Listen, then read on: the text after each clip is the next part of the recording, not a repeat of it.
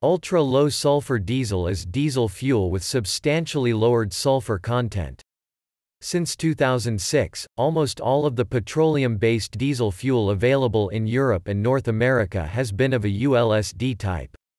The move to lower sulfur content allows for the application of advanced emissions control technologies that substantially lower the harmful emissions from diesel combustion.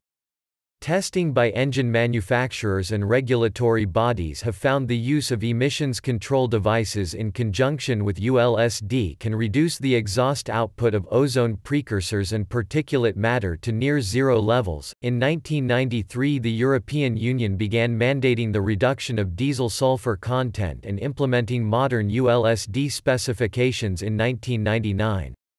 The United States started phasing in Ulsd requirements for highway vehicles in 2006, with implementation for off-highway applications, such as locomotive and marine fuel, beginning in 2007.